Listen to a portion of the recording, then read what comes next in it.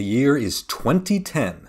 Max and Alessio are in high school, and the first legal Obelisk the Tormentor card is released as a Shonen Jump promo, but no one has a Jump subscription, except for Julian, who bought 2 subscriptions to get 2 copies of Obelisk. Max shuffles up his alien deck and takes Julian on. Does Julian summon Obelisk? Yes. Does he summon both Obelisks? Yes! Max is screwed. All he can do is put A counters on things.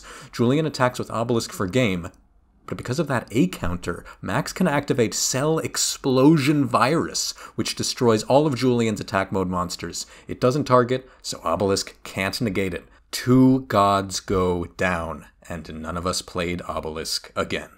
Subscribe to Late Stage Yu-Gi-Oh! For more Dank Duel stories.